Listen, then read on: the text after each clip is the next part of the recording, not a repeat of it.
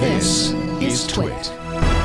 One of the really cool and interesting new features in 5.2 is the inclusion of, I guess, ICC profiles. Have I got that right?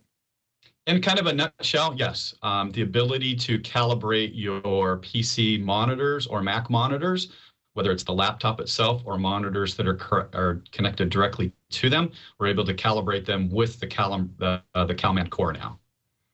Excellent. So this is actually, believe it or not, Leo Laporte, the chief twit and all of our mentor here, the inspiration for all of twit, has a radio show on the weekends, and someone called in with exactly this question. They're a photographer or a videographer, I forget which, and they wanted to know, why is it that when they work on their photos and videos on their computer monitor and then take it over to their TV, it looks completely different. And then when they go to print it out, it looks completely different still. And so I thought it would be very useful, and how timely that Leo took a call about it this very weekend, about how do you consistentize, if I may coin a term there, your video monitor, your computer monitor, where you might be working on photos and videos, with your TV. I deal with this myself. I'm an amateur photographer, and I take a bunch of pictures, and I want to show my family, you know, some of the work that I've done, and I tweak it all up, and then I take it over to my mom's house, for example, and show them a slideshow, and it doesn't look the same. So I've always been kind of confused, and how do I deal with this myself? And here you are coming along giving us a solution.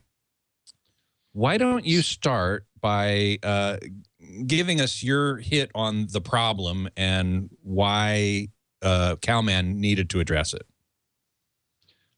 First, I'll talk about kind of the history of ICC, or what ICC even is. A lot of people may hear this term but not really understand what they're getting or what it was for.